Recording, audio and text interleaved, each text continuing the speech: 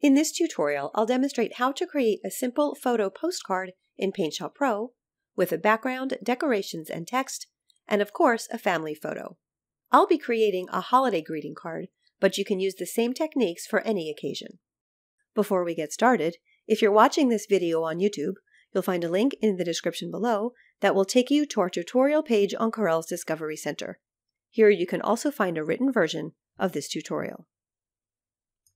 The first step is to decide what size my card will be and whether it will be printed or shared electronically.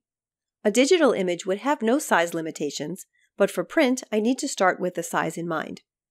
There are thousands of printing services, both online and in stores, where I would generally find clear instructions about photo sizes, resolution, file formats, and how to upload. But for my example, I plan to print at home using a pre-formatted template that has space for two 4x6 images. At the end of the tutorial, I'll show how to add the image I create to the template. I've gathered the photo and other content I want to use for my card, and I've placed them in a single folder on my computer. You don't have to have everything in one place, but this makes it easier to use the organizer in PaintShop Pro. In PaintShop Pro, I'm in the Edit space, and I'll click the New icon. In the Photo section, I'll choose 4x6 Print, keep the resolution at 300 pixels per inch, and click OK. To bring in the photo I want to use, I'll choose File Open, and I'll keep it open here for reference. I can also use the organizer for easy access to everything. I'll right-click in a blank toolbar area and choose Palettes, Organizer. Then in the organizer, I'll click the navigation icon and browse to the folder where I have my content. The organizer can take up a lot of screen space, so I can auto-hide it by clicking the pin icon to unpin it. Then I can temporarily open the organizer by hovering over its tab, or I can click the pin again to keep it open. I also want to make sure that my layers and materials palettes are open. If they weren't, I could find them in the same palettes menu. The materials palette has several sets of colors that work nicely together, and for my card, I'm going to use colors from the Cool Neutral palette, which will look nice with my photo. The first thing I want to do is add the snowflake background. With the empty card image active, I'll drag the snowflake image out of the organizer and add it just above the transparent raster layer. The pattern size is too large, so I'll activate the Pick tool and scroll down to zoom out and expand the window until I can see the borders of this image. Now I can drag corners to resize and move the whole background to fit the space. The background is a bit strong, so I'll choose Adjust, Hue and Saturation, Hue Saturation Lightness. Preview on Image is checked so I can see changes in real time. Lowering the saturation washes it out a bit. I'll increase the lightness, and I'll keep the hue as is. My photo will go in the left side of the card, but first I want to create a frame for it. For the rectangle I'm about to create, using the photo as a color reference for the frame colors, I'll right-click a swatch to set the fill color, and left-click to set the outline color. Now I'll open the Shape Tools flyout and choose Rectangle, set the stroke width at 10 pixels, and drag the two corners of the photo frame. I now have another new layer, and because the rectangle is a vector object, this is a vector layer. Next comes the cutout space for the photo, and there are a couple of ways to do this. For the first method, I'll use the Frame tool, introduced in PaintShop Pro 2022, as a quick and easy technique for placing photos into shapes. I'll use the rectangle option and draw an inner rectangle for the photo. This tool creates a frame layer group with a sublayer where the photo will go. I could center the frame to the rectangle by eye, but to make it exact, I'll go back to the Pick tool, select both layers while holding the Control key, and use the two Align Center options. Now from the organizer, I'll drag the photo straight into the frame, and the photo is sized and centered automatically. The photo also appears in the frame layer group. Let's say I'm working in PaintShop Pro 2021 or lower and don't have the Frame tool. I can use a mask to create the photo opening, which produces the same results but with a few more steps. First, I'll right-click on the frame layer group and delete it. I still have the rectangle, and to make an inner rectangle for the photo, I'll first select the rectangle with the Magic Wand tool, then choose Selections, Modify, Contract.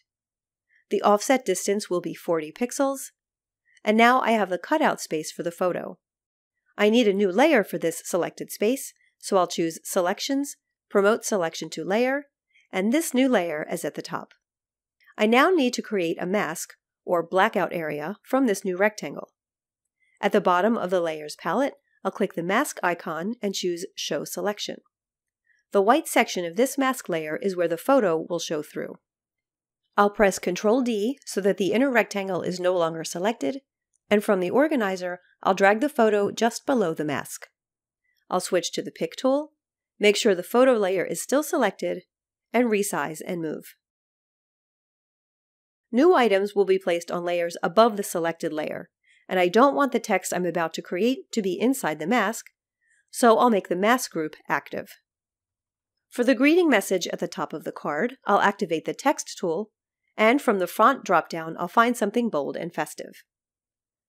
I'll right-click a swatch to set the font color.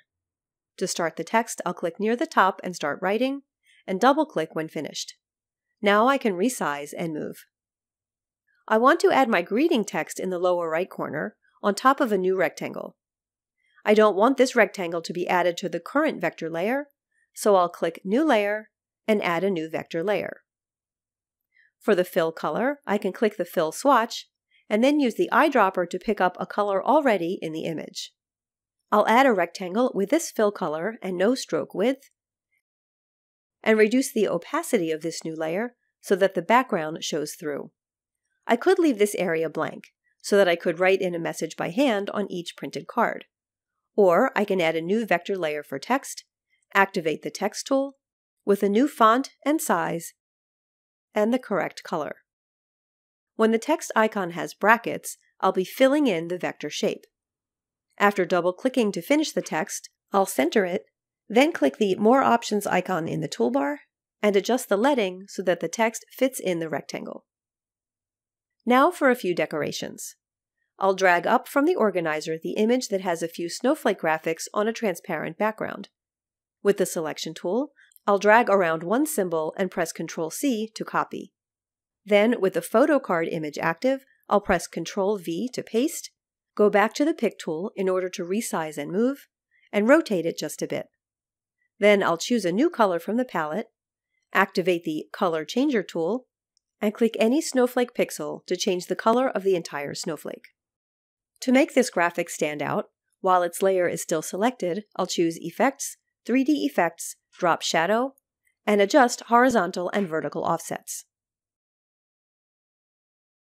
After repeating these steps to add a few more snowflakes, I'm all done.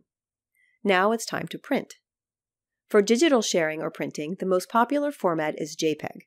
But if I want to preserve these layers for making changes later, I should first choose File, Save As, and save a PSP image. Now I can also save a JPEG, which will collapse all layers into a single layer and produce a pretty reasonable file size while preserving the resolution. As I mentioned before, I want to print at home, and I already chose my template, which is by Avery. I can find hundreds of templates by choosing File, Print Layout, then clicking Open Template. Under Avery, the one I want is here, which contains space for two 4x6 images. I can print two different images, or the same one twice on the same page. I'll just drag my card image into both slots, and the print button is right here. This brings us to the end of this tutorial on creating a holiday photo card in PaintShop Pro. If you've been watching this video on YouTube, you'll find a link in the description below that will take you to our tutorial page on Corel's Discovery Center. Here you can also find a written version of this tutorial.